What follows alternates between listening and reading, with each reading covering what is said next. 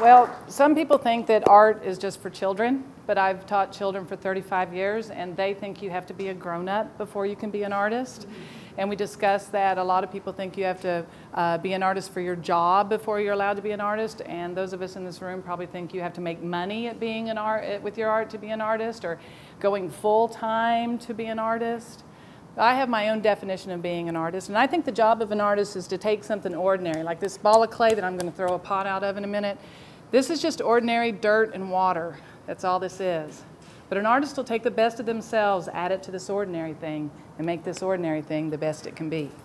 I have a poem to help you remember that you have what it takes to be an artist. To be an artist, I take what I think, I take what I feel, I mix it all up, and I make something real. And I know that that's a very simple poem, and in a minute I'm going to make you say it, but I want you to know that I use it every day. I started off in the basement of my house, in the trunk of my car, and I use that poem every day to build on what you're visiting this morning. And I want you to know that what I'm going to talk to you about is not just about making a pot on the wheel, but that little poem can work for anything, and especially about building your business. And that's really what I want to focus on with you today. But you can be an artist if you make your best thoughts and feelings real with an ordinary pencil or paint or words or music, and that's how everybody thinks about being an artist. But I think you can be an artist at anything. I think you can make your best thoughts and feelings real in the way you fix your hair, fix a car, build a house, cook a meal, the way you tell a joke, the way you make a friend, the way you keep a friend, the way you build a business, the way you make somebody's day. You know, when I was in 4th grade, I was always the tall girl. Everybody wanted me to be the basketball girl. Put an ordinary leather and air in my hand in the shape of a ball. You know what happens? It just stays ordinary. You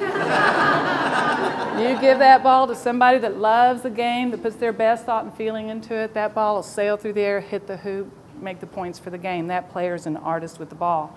So be thinking about what you love, thinking about being an artist at that, and let's say that poem together. Ready? To be an artist, I take what I think, I take what I feel, I mix it all up and make something real.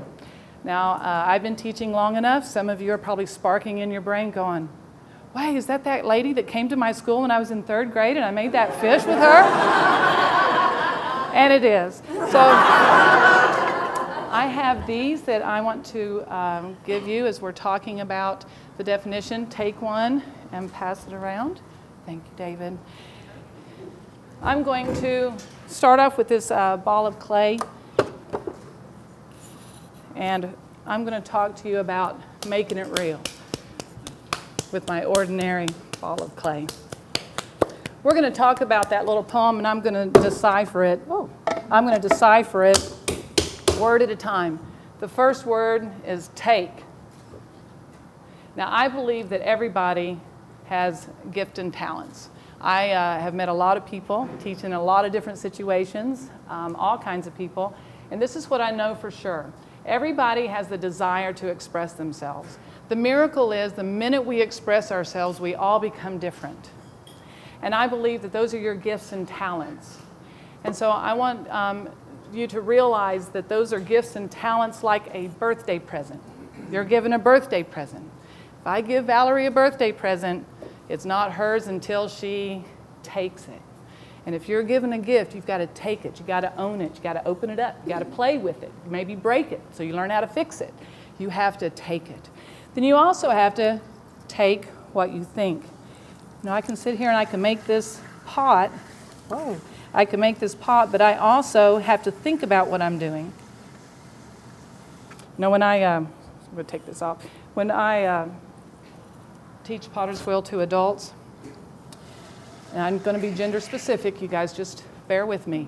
Men sit down, they stare at this process, they think about it. They get it. They understand gravity, they understand friction, they understand how the centrifugal force works. and they make pretty good pots pretty fast. Women sit down and they just want to love this enough that it happens. If I love this clay, it'll turn into a pot. But the thinking is you have to think about it. You have to want to learn about it. When we start our businesses, it all starts with a spark, right? It starts with that desire. You have that desire, and then you birth it. You birth that business. People come to this campus all the time. I want to do what you're doing. I want to build a co-op. I want to start studios. And they have that desire and that excitement about it. But it's just like having a real baby. It's so exciting having this real baby. And then one day it dawns on you, oh my God, I got to parent this thing. I got to grow it. This is an 18+ commitment. I have to be a good parent. And you have to parent your business. You have to think about it. You have to create the best thoughts for you. You know, when I was working out in the basement of my house in the trunk of my car, and then Tammy Archer, my business partner, and I bought the supply business, and I was overwhelmed.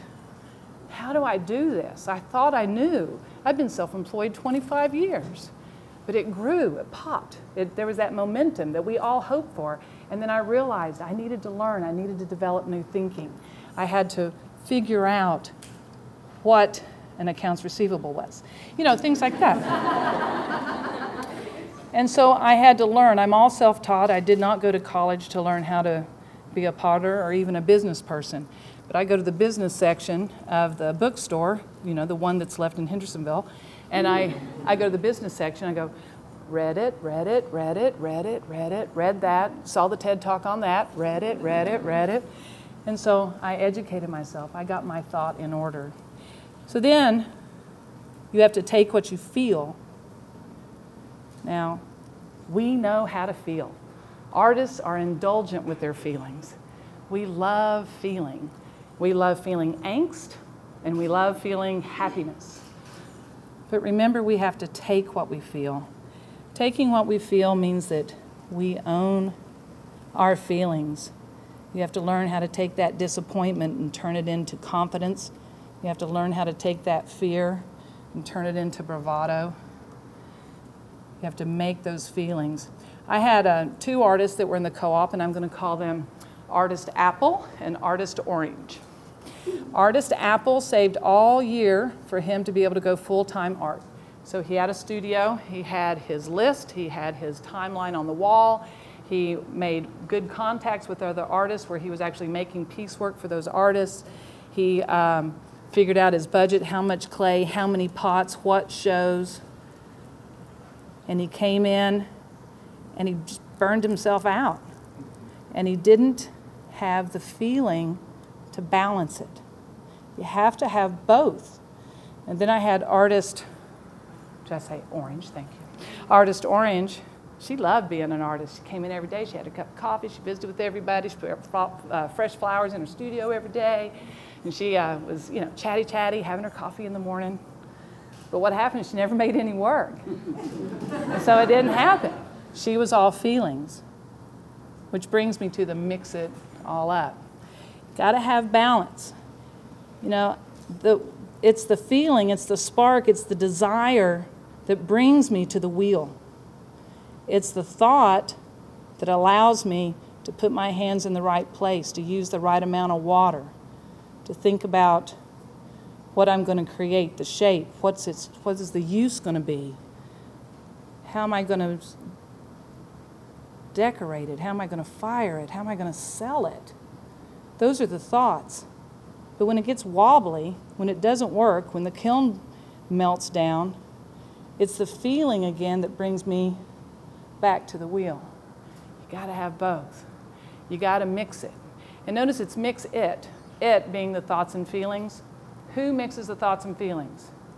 You do. I do. You're the mixer. So that means that you can make those thoughts and feelings anything that you need. You're the one that's mixing it. All. Good. Bad. Hard.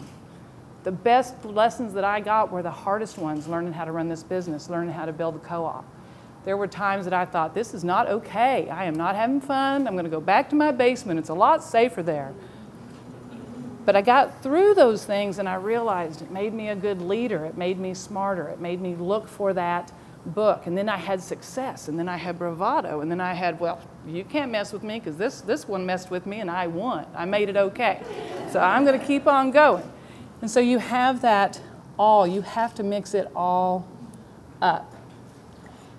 You know, I'm making this pot, this clay move up. It's called pulling up. I'm making it move up. But I want you to realize that your artwork is not yours. It was a gift. And you have to remember that your art, what you're doing, what you're creating, it goes up and out, upward, outward. You are doing more than it's just for you. You are doing it for a higher purpose. Think about Nashville. Nashville's popping. You know why Nashville's popping? Because you are. Because you're making it happen. Cities don't become creative on their own. Cities become creative because of events like this. Cities become creative because of outreach and community and togetherness and connectedness between like-minded individuals. The reason why Nashville is because of you, because you understand it's a higher purpose. It's, you're moving it outward. You're mixing it up so it can fall back down on everybody. So you mix it up and you make it real. Make. So and this is opinion, but I really think that the job of an artist should always be constructive, not destructive. It should be building you up, not diminishing you.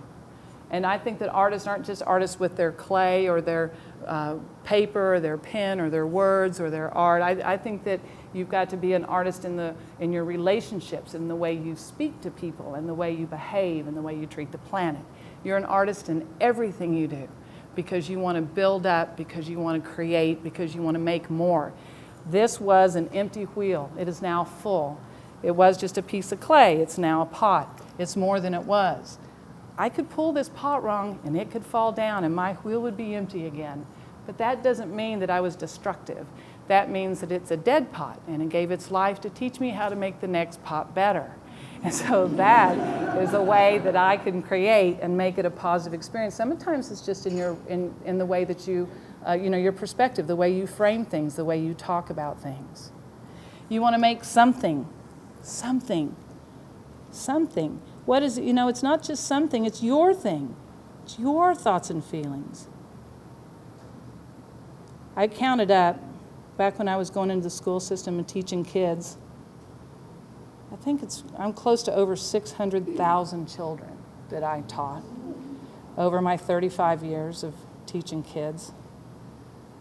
Our campus serves over 500 artists a week through field trips and classes and events. I never saw two clay projects alike. They start off with the same instruction, the same amount of time. They had the same sample in front of them. I was the same. I've taught the same thing every single time I've taught. Every single project was different. They may be 117 fish, but they were all different clay fish. And so that's the your thing. That's the something, the your thing. And you gotta make it real. Now, this is all about reality, right? We're talking about reality. Everybody, I actually Googled definition of reality to see what reality is. Okay, so reality, everybody has a different thought about that. Reality is what is. It is what it is. Reality is that which cannot be changed. Reality is what someone else says it is. Well, I'm going to simplify it for you. And reality is when that spark, that thought and feeling, that thing that's inside of you that's invisible, when it's in front of you, that's reality. That's real. When you take that invisible and you make it visible, when you manifest that part of you, that gift and talent that was given to you, and you manifest it, then that is when you have made it real. Now, we all know that with reality, sometimes the bill's due, and sometimes the client's a little mean, and sometimes the dog knocks it over, and sometimes it rains as you're walking around. You know, reality kind of sucks sometimes, right? But I think my definition is not just a definition of being an artist. I think my definition of being an artist is also a prescription. So I look at this and I think, all right, reality. Watch this. I'm going to I'm going to take it. I'm going to own this. I'm going to control it. I'm going to take what I think. I believe you can learn your way out of anything. I'm going to take what I feel. I ain't scared. I still got hope. If it fails, I'll make another. I'm determined. I'm successful. And I'm going to make it real. I'm going to recover. I'm going to recover those thoughts and feelings. So being in business for yourself and being a creative is not easy because it's you. You're like an island out there in the world. Moments like this, you realize you're not an island. But I want you to realize that you're also the heart of business out there and that all waters lead to you.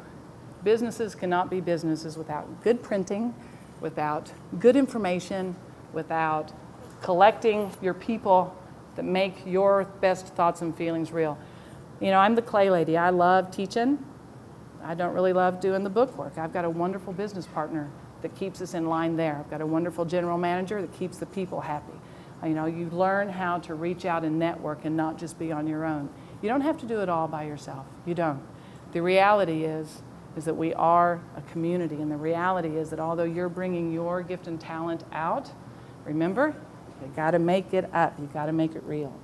So I want to close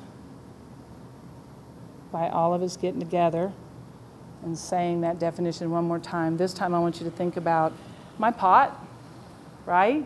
It was just this ordinary dirt and water. Now look at it. I can put flowers in it.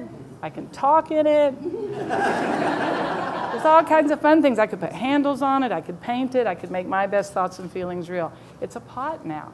Where did it come from? It came from, I take what I think, I take what I feel, I mix it all up and make something real. Awesome. Very well done. Okay.